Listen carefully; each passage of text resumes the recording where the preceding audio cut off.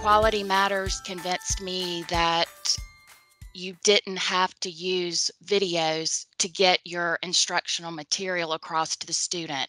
Now, granted, my Canvas is still littered with videos, but I've also supplemented them with these other um, tools. So what I have used in my class, in my online class primarily, is interactive activities using H5P and then infographics. Because Module 2 is such an important module for my business students, I did do a video lecture on this information, but to kind of break it up, I created this interactive activity to test their knowledge on normal balances.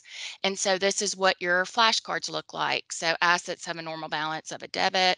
So you check it, they move to the next one. I'm going to miss this one so you can see what happens.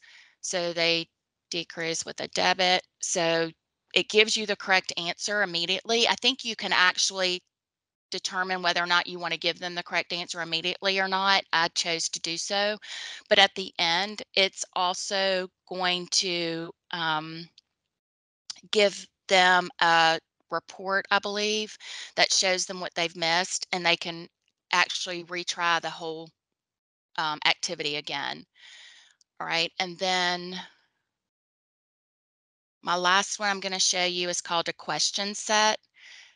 Again, I videoed on double entry accounting, and then I've given them, basically this is almost like a quiz that they take.